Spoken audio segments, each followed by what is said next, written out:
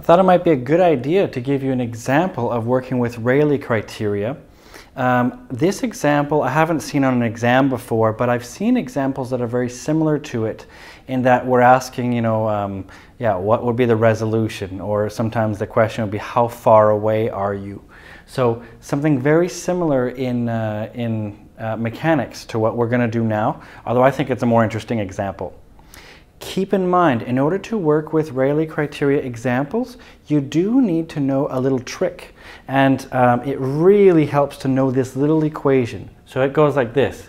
If you're in radians only, L equals R theta. That's if you have some sort of distance like this right here.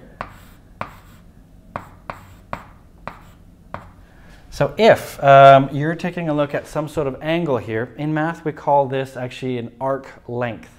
This would be, for example, if you're going out in a circle right here, so this is your angle in radians. It's really important. The angle is in radians.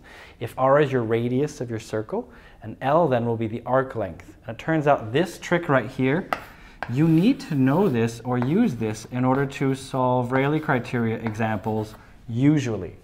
So I think this one is of key importance. So let's look at how to use this equation and the Rayleigh criteria to solve a practical question. Now I used to be in the military and I've always been interested in reconnaissance satellites. So I took a look and tried to estimate a few things from, some people call them spy satellites. But so I tried to look up a few facts, and then it's fun to just do a calculation. So a reconnaissance satellite is orbiting at an altitude of 250 kilometers in a circular orbit. The real spy satellites don't actually have a circular orbit. They're actually a little bit different. But for example, the KH-11 satellites, which are an older version, but they've got newer ones of it that have been launched, in 2005 and even this past year, 2011. Those ones have orbits in excess of 250, so it's 250 or higher.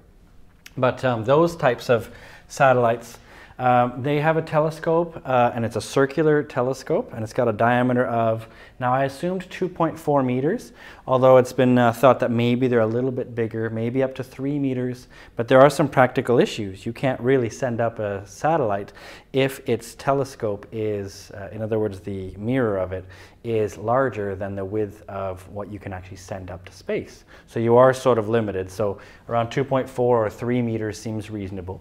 And the question is then, what's the minimum resolution it can image at optical wavelengths? So I just picked something that we can see. The human eye can see between 400-ish nanometers and up to about 700 or so nanometers. So 550 is somewhere in the middle. This is a nice optical range. So just take a look at, what could we see on the ground from space if we're that altitude? So this might seem like a totally crazy example. I think it's really interesting, but that's maybe me and I'm biased. But let's take a look at what the Rayleigh criteria is. So first of all, we know that two objects are just resolved. Remember, we looked at this just earlier. Just resolved if the angle is equal to 1.22 lambda over b. So then we just put in the numbers. So we have 1.22 times the wavelength, which is 550, and you have to remember a nanometer is times 10 to the minus 9. So I'm going to say that there. Meters. Divide that by, I need to have my size of the aperture. So in this case, that's going to be my telescope width. So it's going to be 2.4 meters. And these two numbers here will cancel out, which is good because radians are sort of a unitless unit. So if we look at this, then I can actually calculate my angle here. So I'll say theta equals, I'm just going to use my trusty calculator. And I don't need to worry about if I'm in radian or degree mode because I'm not dealing with angles, like I'm not doing sine or cosine or anything. So I'm going to do 550 e minus 9, and I do times 1.22. I like to do things with the most complicated looking thing first. So I did this times this, enter, and then I divide that by 2.4. And I get an angle of roughly 2.8 times 10 to the minus 7 radians. So that tells me what I can just resolve. if you remember from Rayleigh criteria, what it means is this or anything smaller than that, I can't tell apart. But this or anything bigger than that, I can tell apart. So the idea here, what's actually happening is I've got the ground over here. Let's say that's the ground, and I've got my satellite, so maybe it's got a circular telescope piece, and it's probably got little solar panels. Now actually the Hubble Space Telescope is extremely similar to some of these spy satellites. I wonder why. So this one right here, not that the Hubble Space Telescope is looking down, but it's easy, right? If you're a country like the US and you want to make telescopes, why not use the same technology you've been using for spy satellites, but then just use it to point out?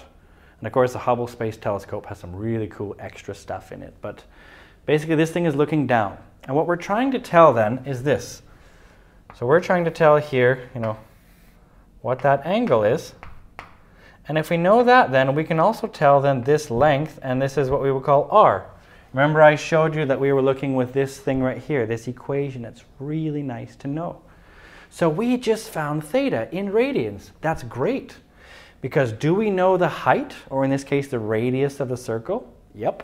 We know it's, 250 kilometers. So I can say then that L equals r theta. In this case, I want L. That's my resolution I'm looking for. I want to know this distance apart.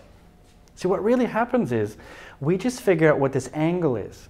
But an angle projects over distance, right? I mean, if I take a really small angle, but I go, 1,000 meters away, that's going to make a very big distance between two things. Whereas if I take that angle, a really small angle, let's say, a fraction of a degree, and I'm only a millimeter away, it's going to be a tiny, tiny, tiny little distance.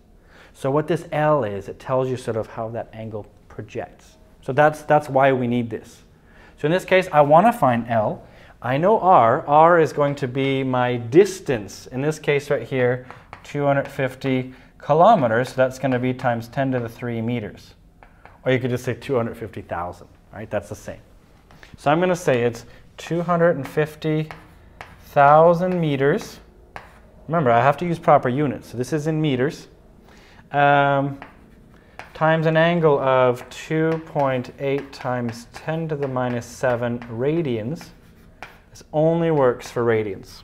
So I'm going to take my answer from before, multiply that by 250,000, and I get an answer of L is roughly, well, it's actually 0.06989, stuff like that. So I can only use 2 decimals in order to write my answer. So, well, I can say this. I can say 0.07 meters.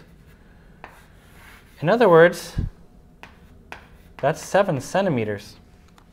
So this telescope at this distance, at that wavelength, which seems reasonable, can only image things. In other words, it can only tell apart 2 things that are 7 centimeters away.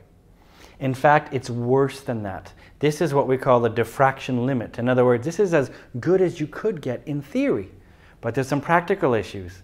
Number one, there's the atmosphere. And guess what it's doing? It's taking the light and messing it all up. That's the whole reason why they put the Hubble Space Telescope in space. You know, the telescope that we have, well, humankind, has that points up and takes really good pictures of stars and stuff.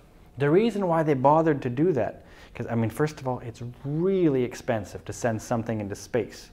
And actually, on the ground, we have bigger telescopes than the Hubble Space Telescope. On the ground, for example, in Chile, there's telescopes that have a diameter of more than 8 meters wide. You think, well, those should be way better. Not always. Because, see, the atmosphere on Earth, it screws up the light. When I mean screws it up, I mean it makes it, how's this? The atmosphere is moving around randomly. So it distorts the light, which means your resolution, this is at best. It's going to be quite a bit worse depending on what the atmosphere is doing. Now, it's cool. They actually have new systems now called adaptive optics where they can kind of fix some of what the atmosphere is doing. And that's a really neat thing. They actually take stuff and they use deformable mirrors. It's really neat. But this is as good as this satellite could do. It would only get worse in real life because of the atmosphere. And I thought just quickly, I'm not going to do it here on the board, but I thought, okay, what size of telescope would you need in order to tell someone's fingerprints from space? So I assumed that the distance between the fingerprints was about 1/2 millimeter, so 0.5 millimeters. I made that L. And here then I worked backwards to try to solve for B.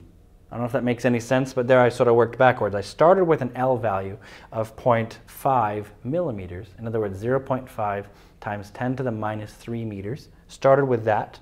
And I worked out what B has to be to make it work. It turns out if you do the calculation yourself, you get something like 330 meters. I think I got 335 when I did the calculation earlier this morning. I did that over breakfast, so nerdy me, but I thought it was fun. So you need a telescope of a diameter of about 335 meters. In other words, 1/3 of a kilometer in order to really be able to optically take people's fingerprints from space.